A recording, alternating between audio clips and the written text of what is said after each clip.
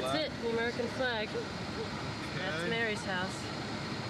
I'm gonna grab her and bring her out. Why don't you take a look around to see what the best light is, all right? Okay. This is Mary's gate.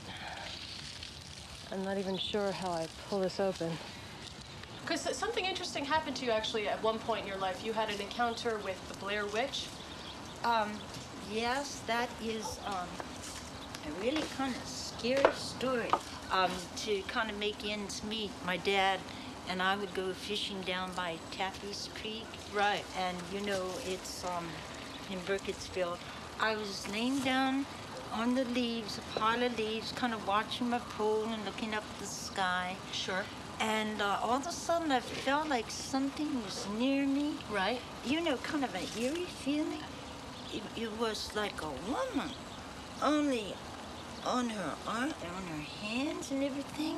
It was like hair, like a real dark, almost black hair, like a horse. Like fur? Yeah, like a fur, like horse fur.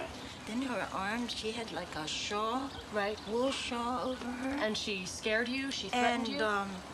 She didn't say anything, but she just kept staring, and then Right. she opened up her shawl. And what was under there?